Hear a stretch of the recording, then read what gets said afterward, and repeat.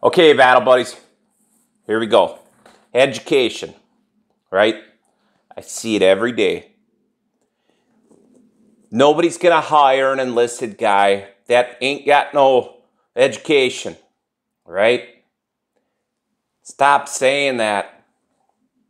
Sounds like you ain't got no education. That's not true. That is not true. I'm going to make the case for you that you can position that proves you have education, okay? So here's the real deal. If we look at the strengths and weaknesses of a formal education from some guys that are in some corporate office somewhere setting like the standard for what smart is, you'd be surprised at how similar the private sector's education is to the military. It's just that they're sanctioned differently. So, if we look at strengths, okay? Strengths.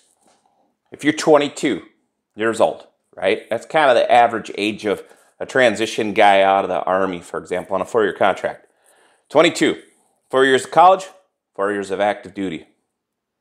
Okay, if we got education, I can look and see if you have a bachelor's degree, an associate's degree, whatever blah, blah, blah degree that you happen to get from whatever state or private school. I can look at your GPA. I can look at what the thing was that you went and got educated on, right? I know if you have a 3.5 GPA, that I can probably expect a 3.5 performance every day in the office. That's, as a hiring manager, something that I can look at that's quantifiable. It's an indicator as to what to expect in future performance. Makes sense? It should. All right. So, other strength. When it comes to what is your education in, right? If you guys don't know about Maslow's hierarchy of needs, I highly suggest that you do some research on it. But it's this thing that lets you get to this enlightened position ultimately at the end of the day. Okay? Now, if we take a look at layer number 1, the physiological layer, that's food, water, shelter, doing the dirty, all of those types of things that ultimately lead to the progression of humanity. If you don't have a roof over your head, chances are your life is a hell of a lot tougher than someone who does have a roof over their head. Anyway, Maslow's hierarchy of needs. Dig into it. It's good stuff, right? Plus, it's kind of, when you know about Maslow's, you can make an argument for lots of other purposes. But that's a whole different topic. I'll get into my political channel down the road. All right. So, if you look at the very top of Maslow's, you have this self-actualization point, okay? That means that you just sit all day long with your legs crossed, your hands on your knees in, I don't know what position it's called in yoga. It's been about 1.5 years since I've been in a yoga class. But you just sit and radiate enlightenment. You've made it, right? Those are those art history degrees, the music degrees, all of those types of things that you don't necessarily have to live on a day-to-day basis. As you can see, the artwork behind me is artwork from when my son was 3 years old. If you look at the artwork that's in front of me, that stuff I picked up at a pretty cool shop here in Minneapolis. So, I appreciate it. It's hanging on the wall. I don't seem like an art guy, but I do have some appreciation for it. So, if you have a 4-year degree in art history and you need your car fixed to get to work, what good does that degree do for you at the end of the day, right? Okay, so what are some of the weaknesses? It's expensive. It takes time. This Maslow's thing, is it relevant to making the world a better place? At the end of the day, when you take on a new employee, even if they came from your number 1 competitor, and they got 20 years of experience, you still have to train that person on how you do it at company Y. We don't care how you did it at company X. This is how you do it at company Y. Back in my day, we used to use there's the right way, the wrong way, and the army way, right? It's the same concept. It's the same exact thing.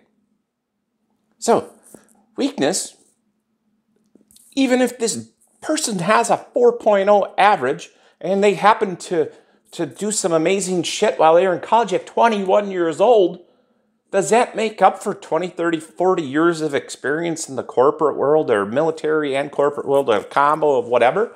No, it doesn't. You still have to train that person on how to replace you down the road. Okay, TRADOC, that's what the Army calls it. At least back in the day. I know it's been there since the 70s. It's like Training Indoctrination Command, okay? That's a certifying body. That means that if you went through this course for 1 week or 100 weeks, 52 weeks, if you're going to be a SF doc, whatever, and you've got the ability, you've got a certifying body that says this person is good at this stuff. How is it different than a college, a trade school? Tell me. Write in the comments below, tell me that I'm wrong. I have an MBA. Tell me that my Army training isn't good enough to do 80, 90% of jobs out there if I've got 10 or 20 years of experience. As you get older, education from an employer perspective declines, okay? I see resumes every day. These guys will list 50 warrior courses and shit that they've been through. Why do you put it on there? Why? Why do you put on combat lifesaver if you're gonna go and be a fucking garbage man?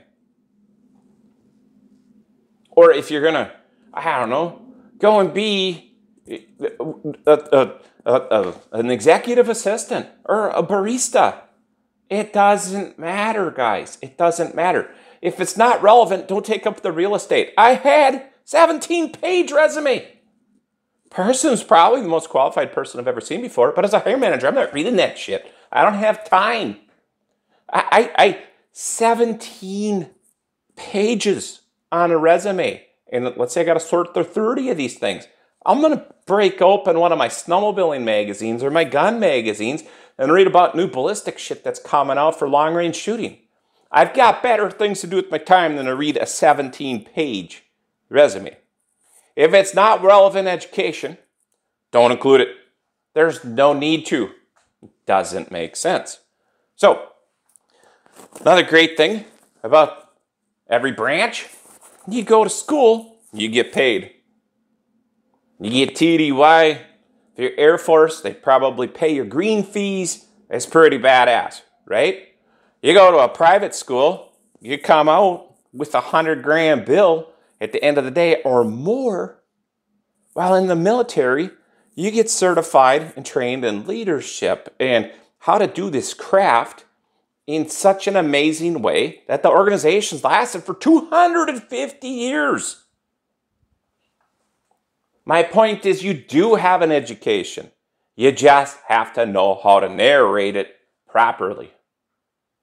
Don't sell yourself short. You've been through some of the toughest schools that the world has ever seen in the military. You put up with more bullshit than most employers expect out of their leadership. Okay? You guys dealt with the E4 Mafia for a really long time, depending on how long you were in the military. And if you were E4 Mafia, don't tell anybody about it. It's like Fight Club. Don't talk about it. It exists. Okay? So, you do have an education. Just learn how to capture it right. Make sure that it's relevant to the role that you're applying for, and you will get the job every single time as long as you're not applying just through HR systems. So don't let that system knock you out by default. Anyway, have a great day, battle buddies. Send me an email. Put some comments down below. Keep bringing your friends here, and let's get all of our vets the information that they deserve to transition fully into jobs that they deserve. Have a good day. See ya.